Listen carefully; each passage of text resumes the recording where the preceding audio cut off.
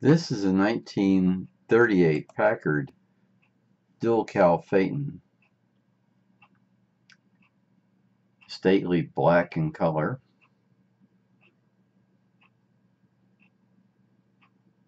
The famous Packard upstanding vertical grille there on the front. Dual spare tires there in the fender wells. This is one big car. You almost expect it to be a limousine for a very influential or powerful individual. I can picture FDR, Franklin Roosevelt, sitting in the back in this car. Huge steering wheel and very upscale instrument cluster.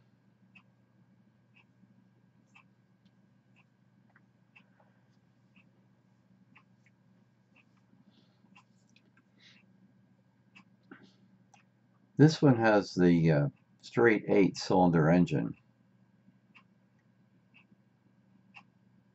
It's a flathead. They also made a V12. Notice this one has a built-in trunk in the back. Plus it has that carrier in the back that folds down to add space for more luggage. Unfortunately, the wall is in the way, so I can't get around to check the other side.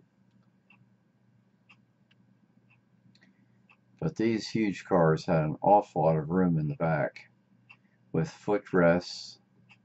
Some had jump seats in the back.